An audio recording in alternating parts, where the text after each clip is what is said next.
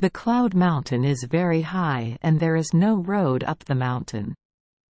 In front of the mountain, two rocks lay motionless, and at the foot of each rock oozed a thin, clear stream of water. Two streams of water flow winding through that area like two silver strips to merge into a stream in a field. The stream flowed further, through the villages, and its cry was like the sound of a tambourine. The peaceful music is both a song of joy and an expression of pain. Old-timers still tell a strange story about these two rocks. Once upon a time, there lived a beautiful young woman and a handsome young man. The girl and number 39's name is. She has a lovely face, as cheerful as morning dew, and her voice is as gentle and caressing as the down of a young bird. When the sky is filled with dark clouds, her singing reminds the sun to return. When the night falls to the ground, her voice calls out to the moon and stars. Anyone who hears her sing forgets all their worries and worries. People call the boy.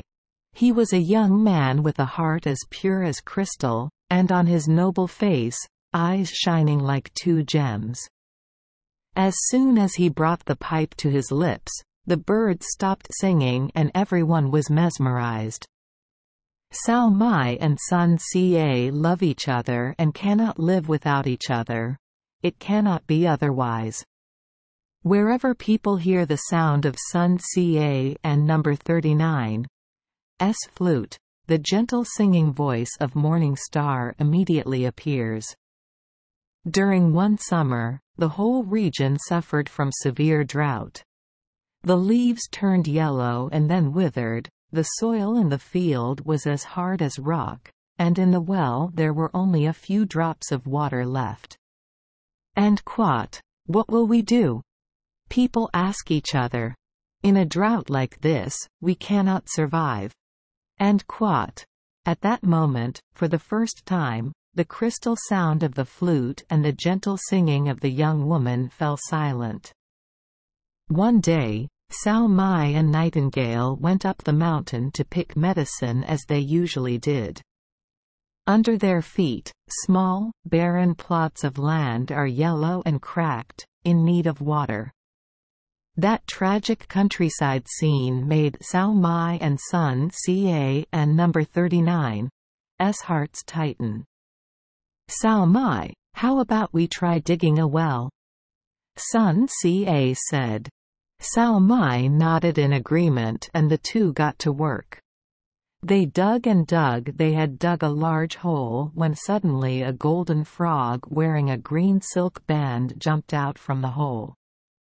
This is my country, Dawn and number 39's. Come and dig here. It declares. If you listen to me, I will show you how to find water. Over there, at the foot of Cloud Mountain, there is a large rock with a thorn growing in its cracks. If you use the roots of the thorn tree to climb to the top, you will meet an old man wearing a rough sweater, beard and hair. He is waiting for you to help him braid his hair into two braids. When you and number 39's redone, he and number 39's ask you what reward you want. Tell him you want nothing more than water. If he doesn't and #39's help you guys, I Dawn and number 39's know who can. The golden frog had just finished giving a short speech when it disappeared into the hole, as if the earth had swallowed it. Morning Star and Nightingale ran as fast as the wind to Cloud Mountain. But they were disappointed when they reached the foot of the mountain. The mountain is towering, majestic, silent, with no way up. In front of Sao Mai and Sun Ca and number 39's eyes, there are only steep and smooth cliffs, without a single point to place your foot on. They walked at the foot of the cliff, hoping to find a path. Suddenly they saw a large rock. In its cracks there was a thorn tree climbing very high, as high as the eye could see, up to the top of Cloud Mountain. "We will never get there," Morning Star sighed when she saw the root shoots full of needle-like thorns. Dawn and number 39, "Be afraid," Sun Ca said. "I will put it on your belt. I will climb. Please hold on tight." Morning Star hugged Song Ca and number 39's waist, and the boy climbed along the thorny roots to the top of Cloud Mountain. Guy stabbed deeply into his hand, but Sun Ca did not pay attention to the pain of his body. He climbed for a long time, but in the end, although exhausted, Sun Ca and his companion reached the top of the mountain. They immediately saw a gray-haired old man coming to meet them.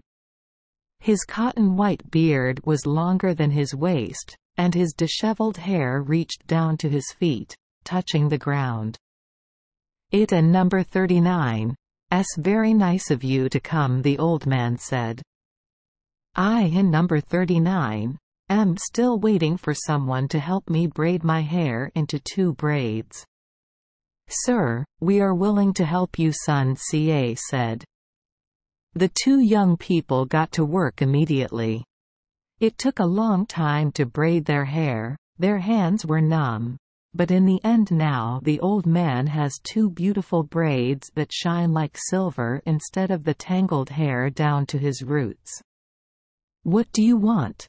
the old man asked with satisfaction. "No matter what you want, I will fulfill your wishes." "Sir, we only wish for one thing," Sun Ca said. "Please give us water." Severe drought exhausted villages, rice dried, grass withered, and people died of thirst. "Yes, you can have water," the old man said. "I will help you, but I Dawn and number 39 no. I Dawn and number 39 no if you have enough courage. Please tell us what to do, we are not afraid of anything." Sun Ca and Sao Mai answered in the same voice. The old man raised his hand to his left ear and took out a sparkling black pearl. "Take this gem and return to the valley," the old man explained. "In the place where you choose to let the water spray, one of you must swallow the pearl.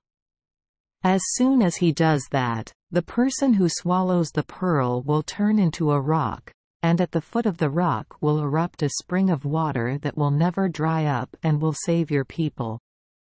Now it and number 39's goodbye, but if one day you still need me, you just need to lightly tap 3 times on the cliff of Cloud Mountain." Morning Star and Nightingale looked at each other sadly because they had to be apart.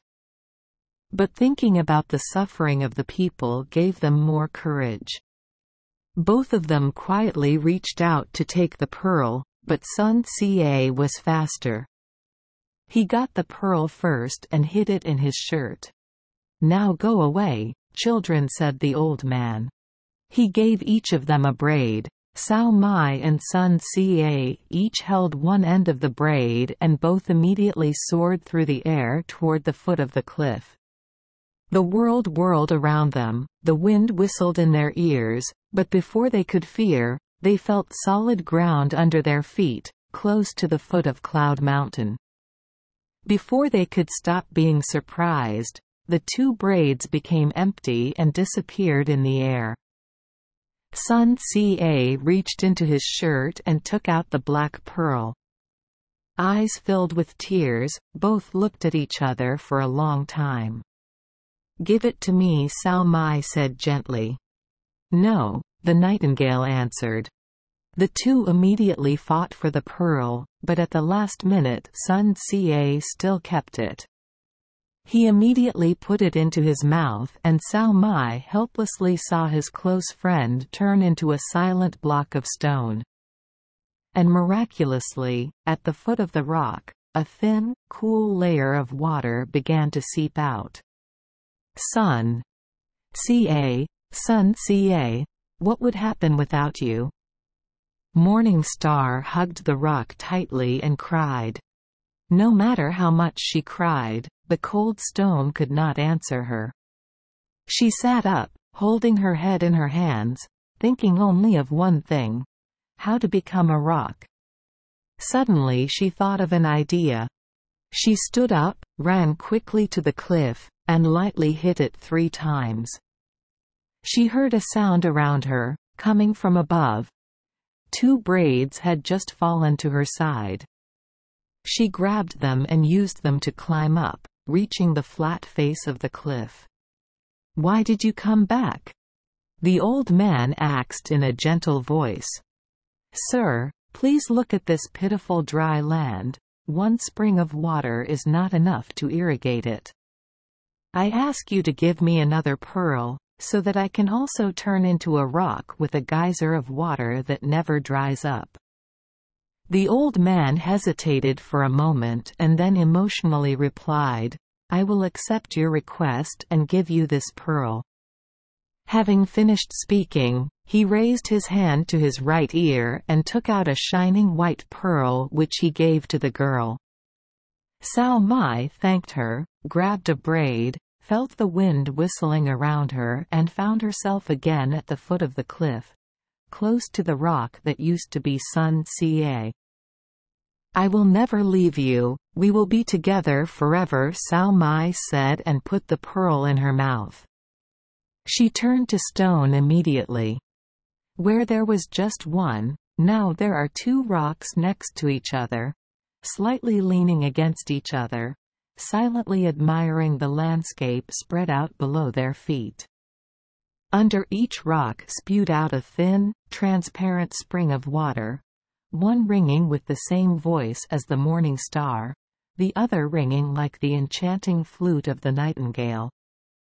And wherever the 2 streams of water flowed, the grass began to green again, rice grew again, and the land found life again. Thank you for joining us for today's fairy tale. We hope these stories bring joy and meaning to your day. If you love our channel, please hit the subscribe button so you won't miss any exciting tales. Wishing you a good night and sweet dreams. See you in the next story.